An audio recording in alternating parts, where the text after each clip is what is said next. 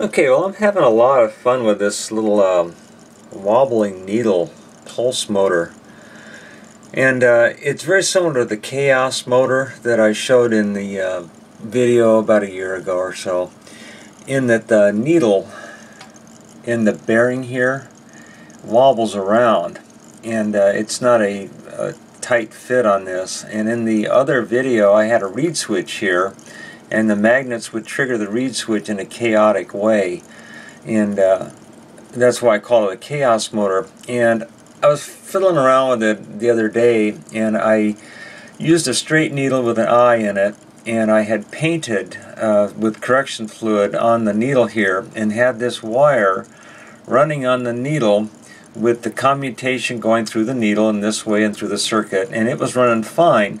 And that wire jumped up to this brass screw, and the motor kept right on running. And that was the thing that I found that was different. So I kept playing around with it and playing around with it, and came up with this wobbling needle switch right here. That is just the needle wobbling around in the bearing that causes the make and break.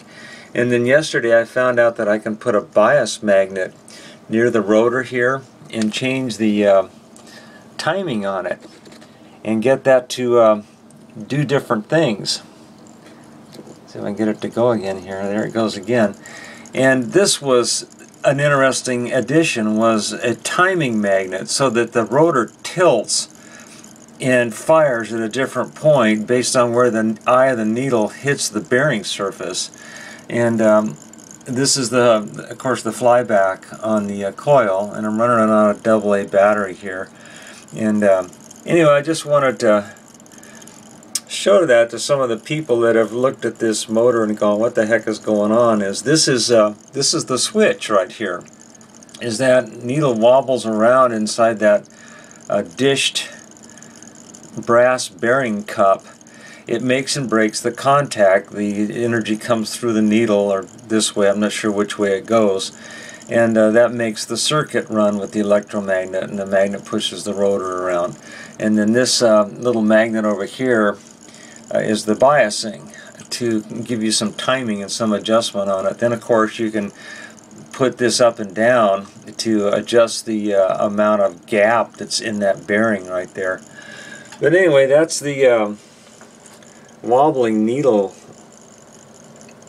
pulse motor. Here's the circuit diagram again of it, and I'll do a showing of that. And I had it running yesterday on one of these solar garden lights with a 470 microfarad capacitor. And then last night I took this off, just put the AA battery on it. It draws, I believe, around 10 milliamps, but it's such a chaotic thing.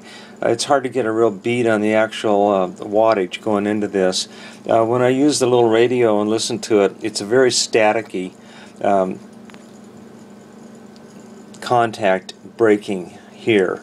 It's not clean at all.